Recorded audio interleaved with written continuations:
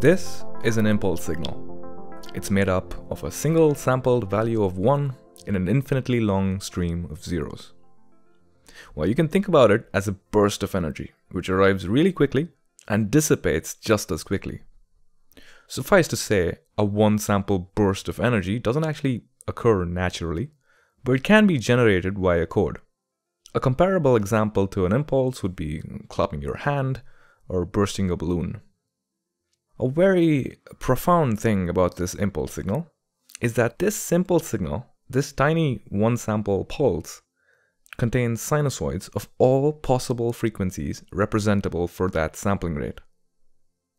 This may be difficult to appreciate and certainly hard to grasp, but it practically contains all possible frequencies.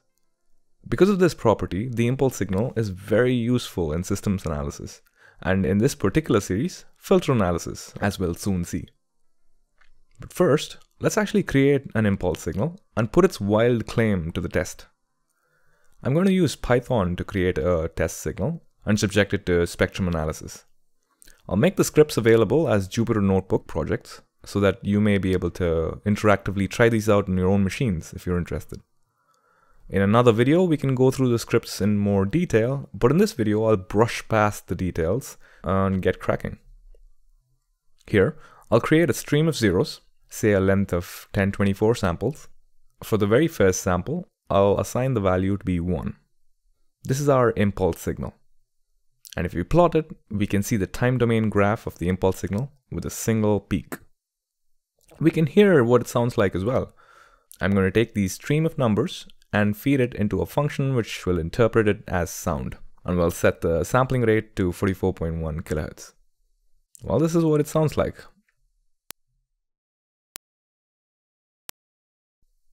Unimpressive, obviously. What do you expect? It sounds like a click or a glitch. Now, for the interesting part. If we take this impulse signal and subject it to Fourier analysis using the fast Fourier transforms or the FFT algorithm, we can then get the frequency domain analysis of the signal. The output of the FFT operation is a complex signal. And if we extract the real part of this signal and then plot it on a frequency domain graph, we get this. A straight line of magnitude 1. This indicates that all the frequencies have a magnitude of 1, and hence all of the frequencies of equal magnitude are present in this impulse signal. Quite wild if you ask me. We can use a more traditional spectrum analyzer to confirm this fact as well. We heard what the impulse sounded like. Let's just write this out into a wave file, and I'll import it into Sonic Visualizer and open up the spectrogram.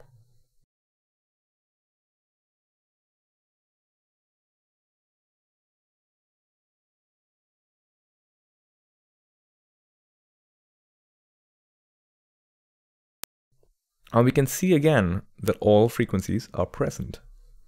But why? We see from the plots that an impulse signal contains sinusoids of every frequency. There's no denying that. But how can we build our intuition towards this fact? Here's a demonstration that might help. I'll head over to the Desmos graphing calculator. And over here, let's plot a sinusoid. Y equal to cos of x. The reason why I'm using the cosine function here is because its peak falls at x equal to 0. This is a sinusoid with a frequency of 1 unit, let's say. Now, the idea here is to add sinusoids of several different frequencies together.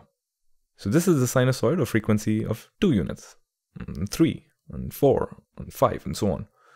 We can see that for all of these sinusoids, the peak coincides at x equal to 0. So if we add all of them together, the peaks constructively interfere.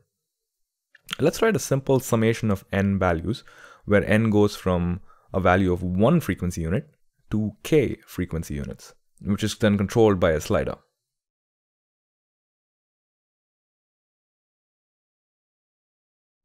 As I increase k, we can see that the resulting plot has a local maximum at x equal to 0.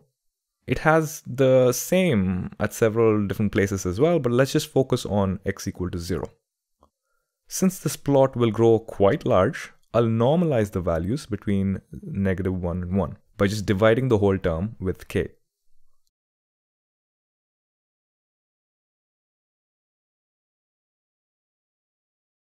And now, as we increase k, which increases the number of sinusoids being summed, with the maximum localized value constrained to a narrower region.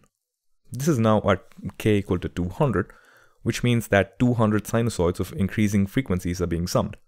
But as you can imagine, if you keep increasing the number of sinusoids being added further, as this number tends towards infinity, the plot tends to become a unit impulse. But we are in the digital domain after all, so sinusoids with an infinite frequency is not something that we can achieve. We are governed by the Nyquist-Shannon sampling theorem, so if we were to take the sampling rate of, let's say, 400 Hz, we can only represent frequencies up to the Nyquist limit, which is 200 Hz. If we go by the Desmos calculator, we are already at the combination of sinusoids of up to 200 frequency units. But there isn't a single point like we saw in the impulse signal. Obviously, we are looking at this from the lens of a continuous time system. If we were to take this same signal and discretize it at the sampling rate of 400 Hz, we'd get a single point, since at that sampling rate, only one sample gets quantized to 1, and the rest of the samples are quantized to 0. I can quickly demonstrate this by adding an arbitrary number of sinusoids in the Python script.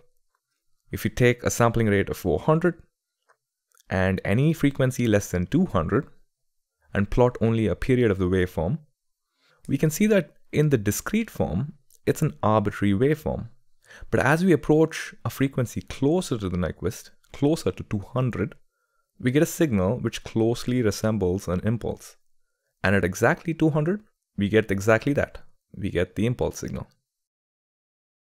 So, what we see here is a continuous time equivalent of a discrete impulse signal. And this continuous signal has special significance, and it's called the Sinc function, or the sine cardinal function. The function definition of the Sinc function is basically sine of x over x. So here it would be sine of kx over kx. And it's quite similar to the summed cosines.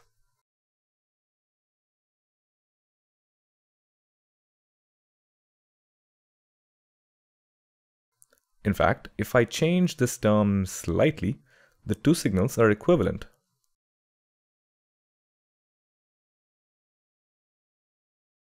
The Sinc function is quite useful in signal processing for a variety of reasons. But in this video, we'll see how a Sinc function in continuous time is actually just the impulse signal in discrete time. There are two general variants to the Sinc function. The unnormalized form, which is sine of x over x, and the normalized form, which is sine of pi x over pi x. The normalized form is the most useful form of the Sinc function in signal processing, and we can actually see why. At x equal to 1 on the number line, the Sinc function equates to 0. It's 0 at x equal to 2, and at x equal to 3, and x equal to 4, it's 0 as well. Going over to the negative axis, it's 0 at -1, -2, and so on. So at every integral point on the number line, except for x equal to 0, the value of the normalized Sinc function is 0. And we can imagine what this means in discrete time. In discrete time, we sample this signal and capture values at discrete intervals like 1, 2, 3, and so on, and discard the values in between. So if we discretize this normalized Sinc function, we get an impulse signal.